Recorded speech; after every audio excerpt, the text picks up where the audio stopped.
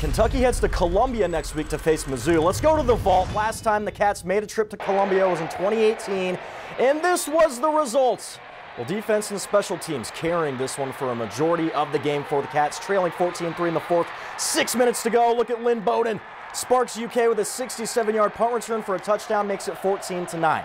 Wilson and the offense had one final drive to win it. They moved the ball down the field, and with no time on the clock, a pass interference called on the Tigers in the end zone.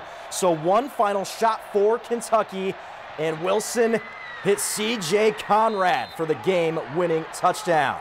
An all-time celebration. Glad I was there to cover it. Kentucky improved to 7-1 after this win before finishing that 2018 season with a 10-2 record and a win over Penn State in the Citrus Bowl. What a year that was.